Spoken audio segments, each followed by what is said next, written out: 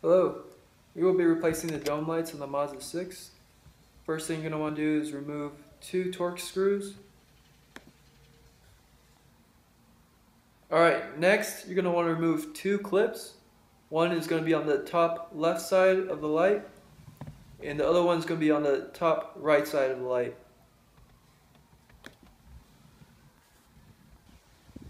So for the next step, you're going to want a flathead screwdriver.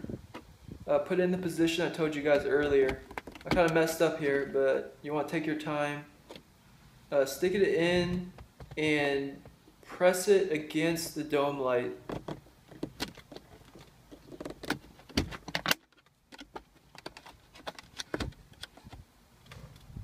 So at this point, both clips should be loose. You're going to want to pull from the back or the front of the car. It should come right out. On my car, there's 2 connectors. One is powering the map lights, the other one is powering the sunroof. This is optional. I went ahead and removed the power cords to the map light. It just makes it easier to access the map lights from the ceiling.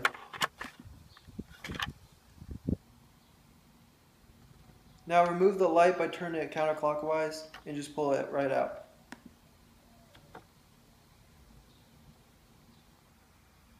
To replace the bulb, put some pressure on it and pull it right out. And then you're going to want to get the new one and stick it in.